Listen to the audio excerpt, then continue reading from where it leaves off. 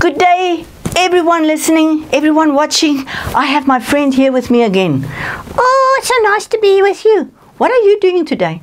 I'm trying to memorize all my schoolwork. You know, it's very difficult to be in the school because you've got to learn so many things. Well, House Mouse, I've got good news for you.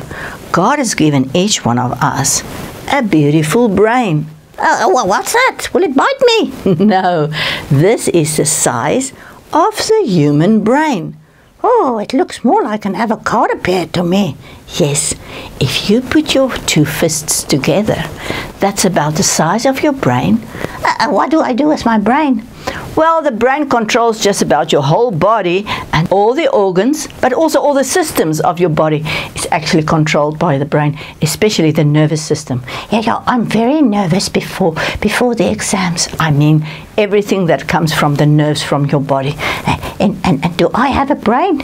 Well, you must have a brain, or else you would not have been able to talk. And how can I get clever? Well, I have a great secret for you. God's name is omniscient. What? God is omniscient. That means He knows everything. He remembers everything. He understands everything. Yeah, that's wonderful. So when I have a difficulty to remember something, can I ask Him? Yeah, the Bible says in James 1 verse 5, if we don't have enough wisdom, then I can ask Him. Yes, you can ask Him and He will give you wisdom. Just like with a man called Daniel. The Daniel from the Bible? Yes, Daniel was a very clever man. Maybe he was good in mathematics?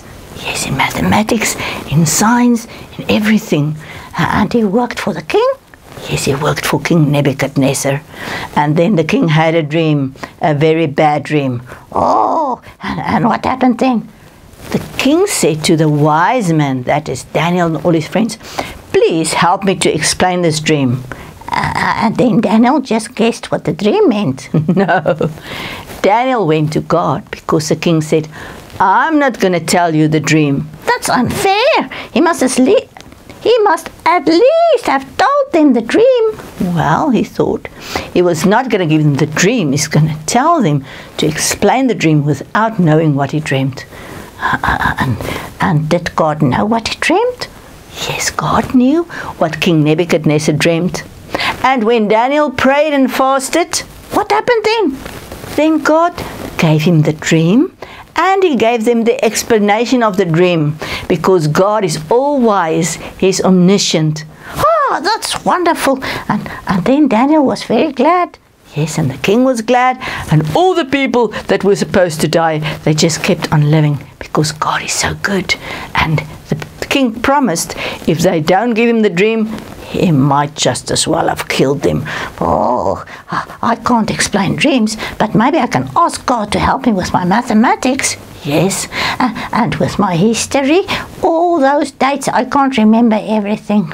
Yes, we can ask God that He will teach us how to have a lot of knowledge, but also some understanding of how to live. Isn't there a nice song? Yes, there's a song about God that's an almighty, awesome God. Can I sing it? Yes. Our God is an awesome God. He reigns from heaven above with wisdom, power, and love. Our God is an awesome God.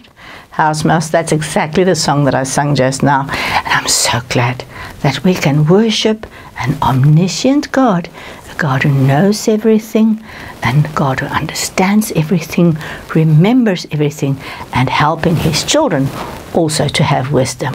Yippee! That's good news. And I hope we can learn more about who God is next week. Are you coming? Yes, I'll definitely be here. You must ask those people. I think if you like and subscribe our channel, then next week you will get the first notice of this new video. What are we going to talk about? I'm not going to tell you. We're going to talk about who God is and all His wonderful attributes. Oh, that's lovely. From my side, bye-bye. Thank you so much. Have a lovely day. Until next week.